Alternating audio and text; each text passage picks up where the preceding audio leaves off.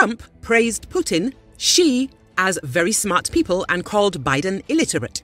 Former US President Donald Trump praised Russian President Vladimir Putin and Chinese leader Xi Jinping as very smart people. US President Joe Biden can't put two sentences together, and he's representing us on nuclear weapons with Putin and Xi and all of these very smart people. Media hates when I say they're smart, but let me tell you, they're very smart and they're very cunning. Trump told his supporters in Iowa, according to footage by Fox News.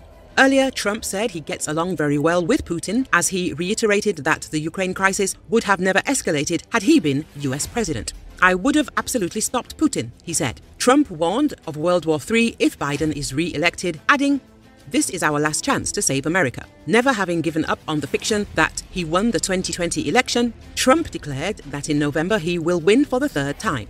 Trump is the most likely Republican candidate to run for presidency in November. He has repeatedly said that bringing charges against him is an attempt to interfere in the election on the part of the Biden administration. Trump also views the incumbent US leader as the most corrupt and incompetent president in US history.